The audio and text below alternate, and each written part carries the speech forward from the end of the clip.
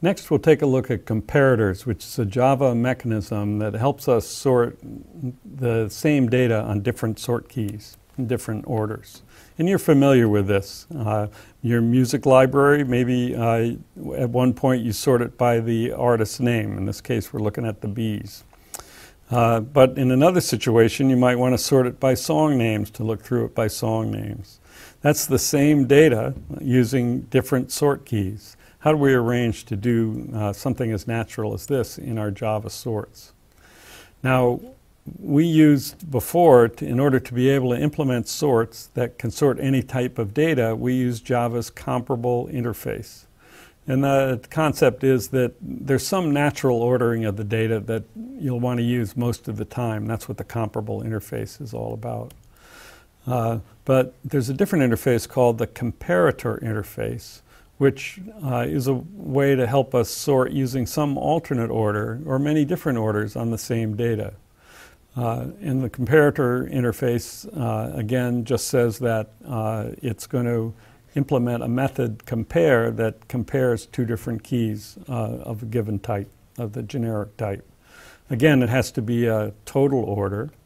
And this is very familiar, for example, with strings. There's many different ways that we might want to sort strings. We might want to use the natural alphabetic order, or we might want to make it case insensitive, or maybe there's different languages that have different rules of the ordering.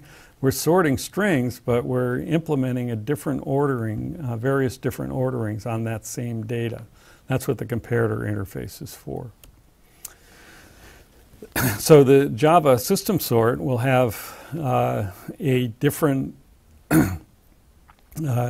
method to implement comparators. And the idea is that you create a comparator object and then pass that as a second argument to Java's sort routine. And we can do the same thing for our sorts. The idea is we want to decouple the definition of the data type from the definition of what it means to compare two items of that type. With the natural order, we had to put the definition of compare to within the data type. With comparators, we can do that outside of the data type, even at some later time. Strings were defined as part of the Java system, but we can define our own ordering on strings with a comparator. So in our sort implementations, we can change them as shown in this example to support comparators. To support comparators in our sort implementations, we'll pass an array of objects instead of array of comparable, and then as a second argument, pass a comparator. Then the less method will take that comparator as an argument, and it's the one that actually invokes the method compare of two different keys. This is a straightforward modification to our sorts. And then exchange, of course, rather than doing comparable, has to use object. So with these straightforward changes, add the comparator as argument to the sort and to less, and make our array to be sorted array of objects. It's easy to convert any of our implementations to support comparators. To implement a comparator, you can use this code as a model. I won't go through it all in detail, just to point out that this implements two different comparators as nested classes. So, say for this fictional class student that's got two instance variables, name and section. And the first one, called by name, implements a comparator for students.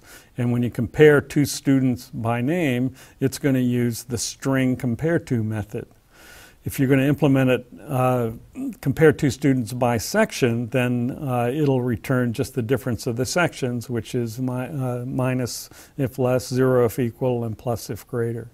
And this code is a straightforward way to implement comparators that you can use as a model if you need to be able to sort data on two different keys.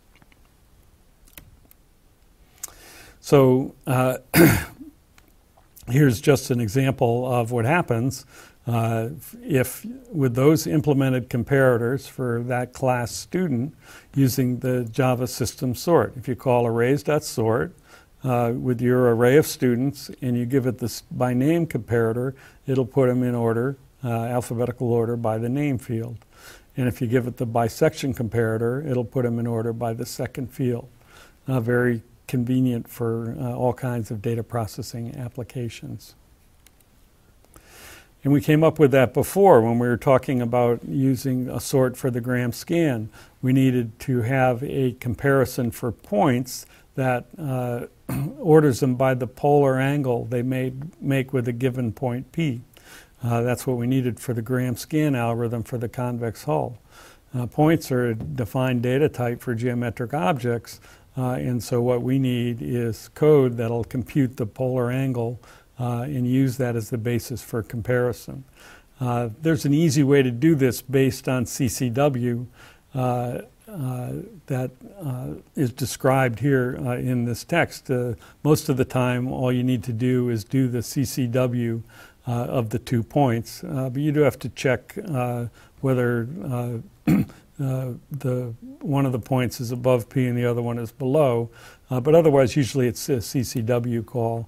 And this code, which again I won't go through in detail, is an implementation of a comparator for 2D points. It implements the compare method that takes 2 points as argument, and with just a little bit of calculation, it's able to do the compare. So this code is the basis for applying the system sort method, or any sort method, for the gram scan for the complex hull that we did at the end of the last lecture. So that's the basis for the gram scan method for the complex hull that we used at the end of the last lecture.